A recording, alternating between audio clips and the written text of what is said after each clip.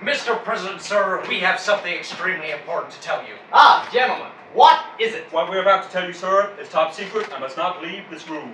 In fact, sir, the information is so top secret, it does not officially exist. I'm sorry? The information, sir, that we're about to tell you does not officially exist. Then how can you tell it to me? But we're about to tell you, sir. Well, he just said it didn't exist. But it does exist, sir. It does? But why tell me it didn't? But it doesn't, sir. What? In the early hours of this morning, sir, an unidentified flying object crashed into the Roswell Desert, New Mexico. It did? Yes, sir, but you must agree that it did not. But he just told me that it did. Yes, sir, but by all accounts, did not happen. What didn't happen? An unidentified flying object crashing into the Roswell Desert, sir. So it did happen! No, sir. Oh, shucks. Please take a look at this, sir. What? What am I looking at now? Oh! Now that kind of looks like a frisbee. No, it doesn't, sir.